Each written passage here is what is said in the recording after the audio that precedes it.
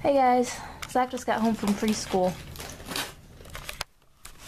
Sorry I haven't filmed very much. I haven't filmed yet today, and I didn't really film yesterday, and that is because my dog ate a smoke bomb.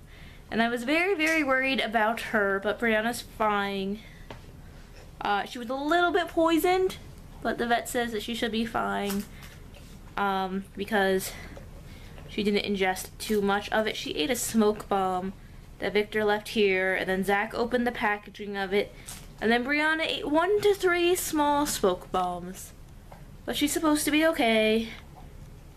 And that's good, because it can cause a chemical burn in your stomach and in the dog's stomach, and you know, then that can be fatal, and she could have died. But she's not dead, and she's not going to die for several more years, hopefully, which is good.